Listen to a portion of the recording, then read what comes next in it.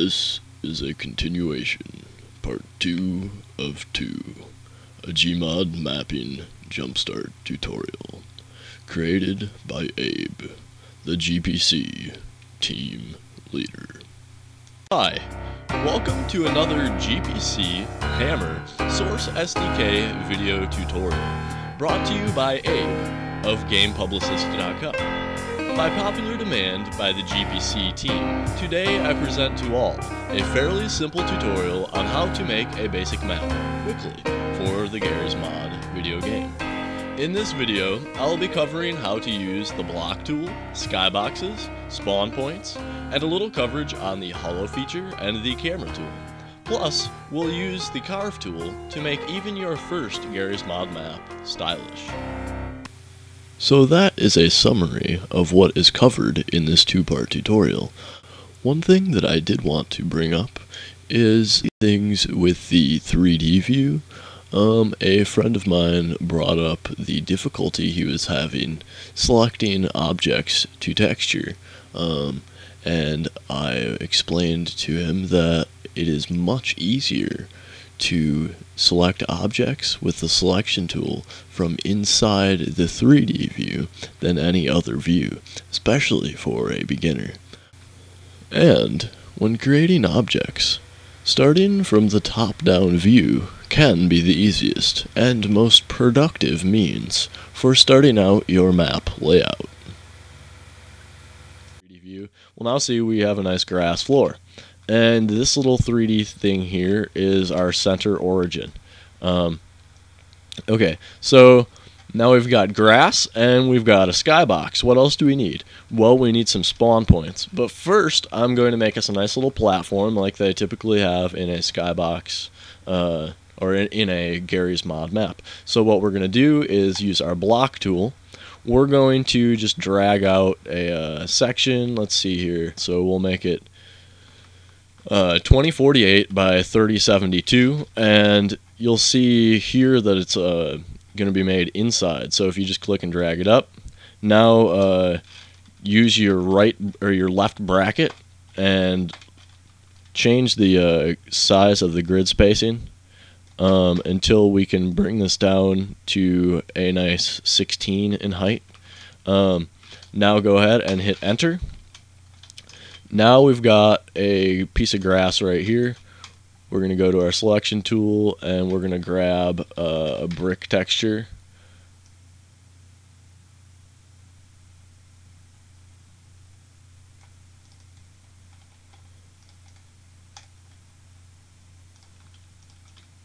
Okay, so we've got this brick platform, and to make it slightly stylish, we're going to go ahead and we're going to do something special with the block tool, which is use it as something else.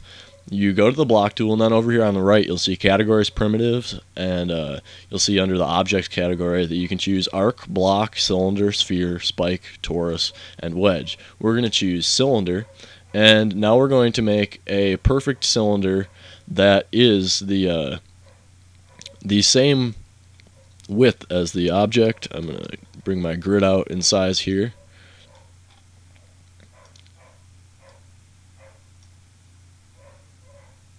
So we're making a square that's 2048 by 2048. Now go ahead and hit enter. Okay, so we made this. That's a little clunky. So you can hit Control Z if you'd like.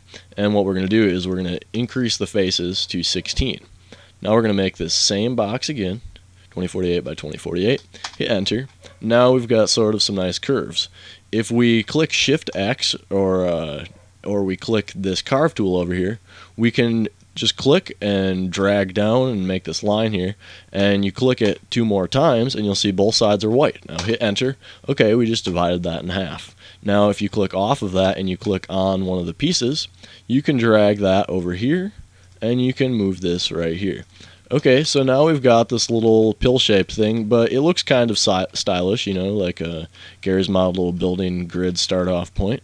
And so now what we need is to add some spawn points. To do that, go to the Entity tool, which is just above the block tool. You can click the point in the top-down view that you would like the spawn to begin, and then zoom out and Make sure that your spawn point doesn't spawn inside a block. Usually you just put it a tiny increment above any solid block, and then it will turn out fine. Under entities, choose info_player_start, and just go ahead and hit enter. Okay, so now we've got a spawn point, and if we go over here, we'll see that it's facing the right direction to what I would prefer. And I'm going to grab this guy, move him over to this side right here, and now I'm going to hold shift before I let go of the left mouse button. And now we just made 2 of these guys, but this guy is faced the wrong direction. So we're going to click him using the selection tool, and we're going to go to edit properties, which is also alt enter, and in the center origin here we're going to turn it to 180, and we're going to hit apply. Okay, so now he's turned the other way.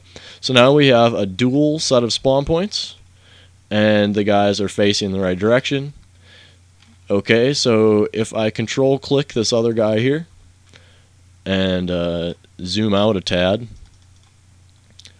I could easily just hold shift and drag a guy out, hold shift, drag a guy out, hold shift, drag a guy out, etc., and just make some spawn points real quick. Who cares about if they're even? I mean, depending on how perfectionist you are, you can certainly do that, but I'm a perfectionist and I don't really worry about it. I mean, oh no, he spawned slightly off center. Wow, can't go to sleep at night. Okay, so anyway, let's see here. Okay, so we've covered the camera tool, the block tool, the skyboxes, the spawn points, and we've used the hollow feature to make the skybox, and we used the Carve tool to make these nice little pills. So we've actually fully created a map that you can play in Garry's Mod.